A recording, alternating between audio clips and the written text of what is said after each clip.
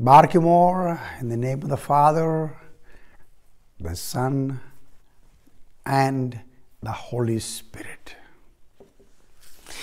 You know, I don't fully understand all this, but I can tell you I am part of the problem. That is, the Almighty God loved and cared for the ancient people known as the children of Israel. He loved them.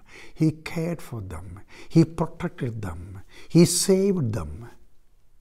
And He let them free from the slavery they were suffering in Egypt, the ancient Egypt. And He provided so much for them, perfect in His care for them.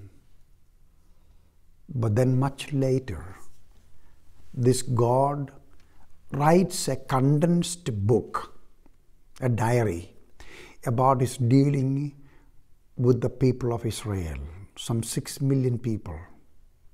You read that in Psalm 72 in the Holy Scriptures.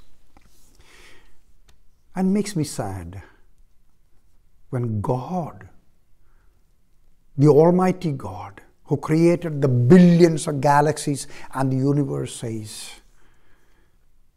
my people, they forgot. They forgot. They no more remain loyal to me. My precious brothers and sisters, my children, let us never come to the place we forget what God has done for us. Our health and well-being and the environment and His call and our privileges.